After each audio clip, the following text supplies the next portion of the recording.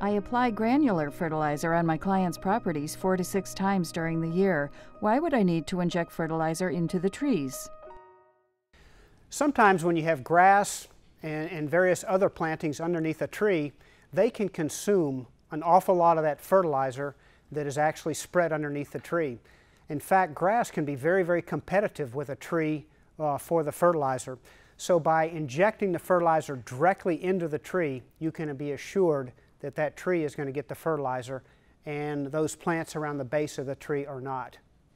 Generally, it's probably not necessary to fertilize a tree with a microinjection every single year, but you can tell when the tree needs it because it'll start to show symptoms of stress and indications that it needs some type of fertilizer. Some of the symptoms of stress you might see in a tree that needs fertilizers, you may notice the leaves are maybe a little off color. Instead of being dark green, they might be yellowish or light green. You also may notice that the trees are a little off size. Instead of being their normal size leaf, it may be smaller. And these could be indications that the tree needs some help with the fertilizer.